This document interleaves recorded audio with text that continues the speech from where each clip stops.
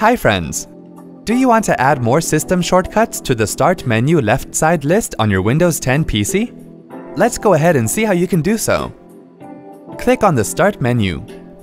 Here you can see we have only 3 items in the left side list of our Windows 10 PC. Now click outside the Start menu to close it. Right-click on an empty area of the taskbar and then select Properties.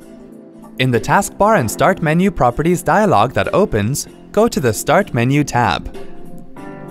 Click on the Customize button. Now you can add the desired items. Here for demo purpose, we are adding downloads and this PC. Click on the OK button twice.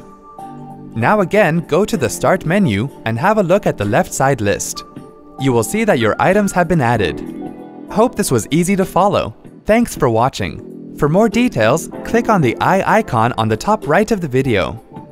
Check out our iYogi channel for self-help videos on Windows, Mac, smartphones, security, social media, and much more.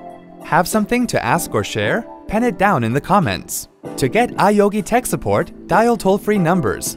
To stay empowered technically, subscribe to our channel.